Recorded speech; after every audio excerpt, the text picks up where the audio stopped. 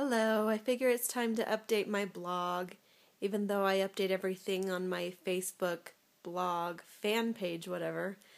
So everyone else is in the dark, kind of, and I haven't talked about the last transfer, but unfortunately we had another chemical pregnancy, and we just weren't sure, I wasn't sure what was going to happen next, and I hoped that we would try again.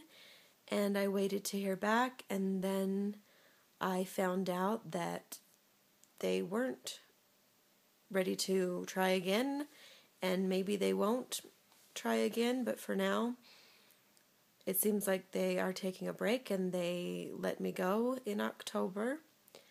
And it was actually, truthfully, really hard because I was very close to my couple, and they were like an extended family to me, and I wanted it to work just as much as they did, and it was just really hard to go through everything together.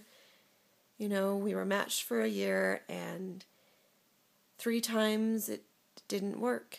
So it was hard to know what to do next for me, and I decided that the best was to pick myself up and move on and to look for another match.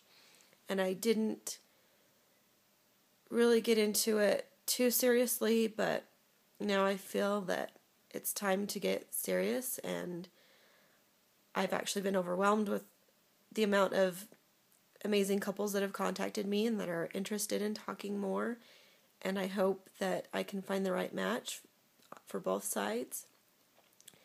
So I think that's about it for now, and I will try to do better in keeping you updated here. Thanks.